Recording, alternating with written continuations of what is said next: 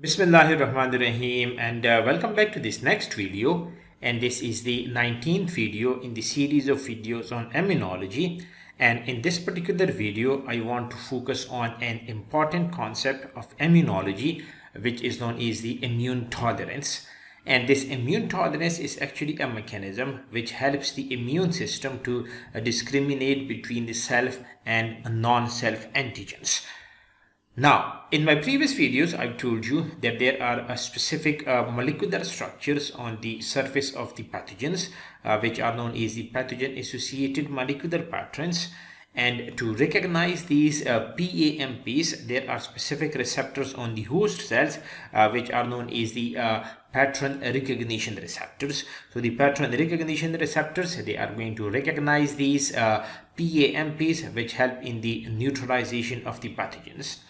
But in the previous video, I've told you that there is a particular mechanism in immunology which is known as the generation of diversity, and by that I mean I have a detailed discussion on that in my previous video, but briefly, the generation of diversity means that the immune cells has the potential to produce PRRs, these pathogen recognition receptors, for almost any pathogen that is out there in the world.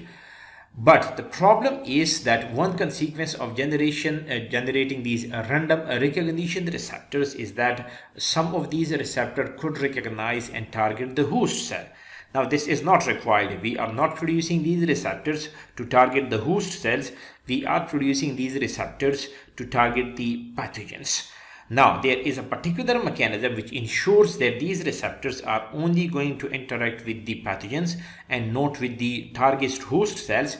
And this particular phenomena is known as the tolerance, or this is sometimes also known as the immune tolerance. So the immune tolerance is actually a mechanism which discriminates between the self and the non-self. Say, for example, this is a T cell. It is producing specific receptors on its surface. This is the B cell, which is producing specific receptors on its surface, or it is producing these antibodies. So there should be mechanisms that prevent us from these receptors, and these receptors do not recognize their own cells. They should recognize the pathogens. So this particular phenomena where the immune system make a discrimination between the self and the non-self is known as the immune tolerance. Now, the tolerance, historically, if you see this tolerance was first proposed by Burnet and Peter back in the 1960, and for this tremendous discovery, they were awarded the Nobel Prize in Physiology or Medicine. Now, what happens is that during this tolerance, the antigen receptors which are present on the developing B and T cells, you should go to my previous video to understand these, that what is happening on these developing B and T cells and how they are going to produce these random receptors. So during the mechanism of the tolerance, these antigen receptors which are present on these developing in B and T cells, first they have to pass a test. And this test is the non-responsiveness against the host structures. Now, during this particular mechanisms, during this tolerance, this process, which actually begins shortly after these randomly generated receptors are produced, is achieved by the destruction or inhibition of any cells that have inadvertently generated receptors with the ability to harm the host cell. What that means is that if you have got B cells that is producing specific receptor on its surface, first this receptor has to pass a test that this receptor is not interacting with any host cells. It is only interacting with the pathogen. So those particular B or T cells which pass this test, they are not interacting in any way with the host cells. They are actually then introduced into the you can say circulation, and the one that is interacting with the host cells, they are destroyed or they are inhibited. So this particular phenomena that is happening in, say for example, for B cells, for the T cells as well. And this successful maintenance of tolerance that ensures that the host always knows the difference between the self and the non-self, because this is logical.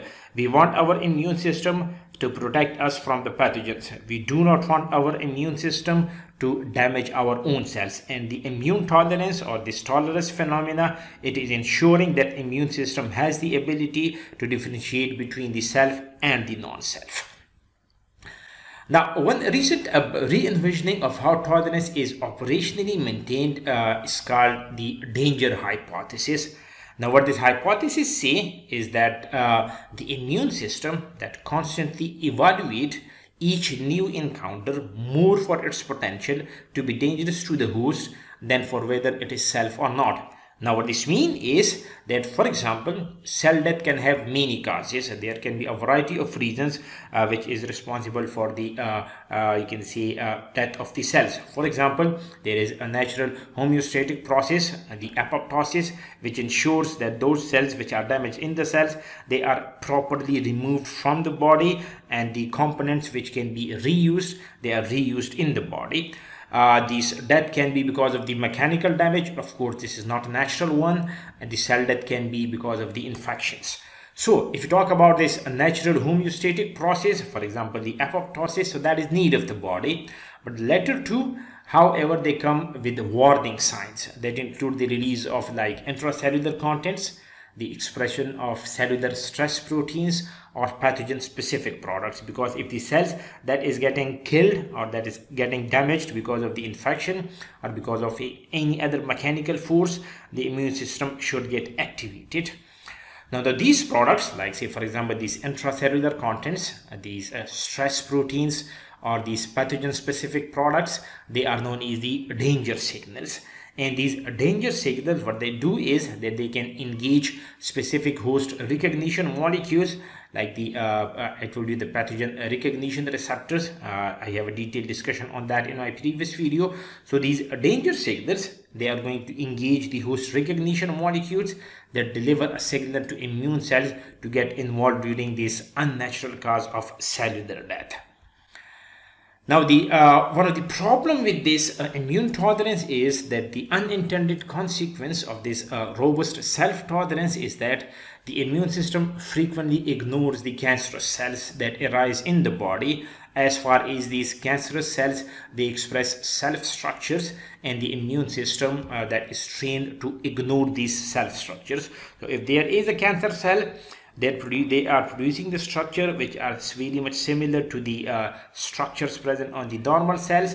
So the immune tolerance system is not going to recognize that, and that is, you can say, one of the problems with this robust self-tolerance mechanism, that these cancerous cells, they are going to replicate, they are going to increase in their number, and the immune system is doing nothing about it because it is recognizing these as self cells, not the non-self cells. Now, this is like, if you talk about this dysfunctional tolerance, now that is the root cause of like most of the autoimmune diseases, for example, the rheumatoid arthritis. And like one might imagine that the failure in the establishment or maintenance of the tolerance can have devastating clinical outcomes. For example, like if there is problem with the immune system, you can have the problems of the hypersensitivity, you can have the problem of the immune deficiency. And like both of these, like all of these phenomena, like the autoimmune diseases, the hypersensitivity and the immune deficiency, that is going to negatively affect the host cells. So this is how the tolerance works. So simply, the tolerance is going to differentiate between the self and the non-self, that is going to act on the non-self, that is going to activate the immune system to neutralize that particular non-self structures which are present, which are usually present on these pathogens. And it is going to not interact with the self structures, because if it is interacting with the self structures, can have a variety of the problems. Autoimmune disease can be one of them. So if you like the video, please subscribe to my channel, hit the notification bell, do comment on the video and share it with your friend. I'll see you in the next video.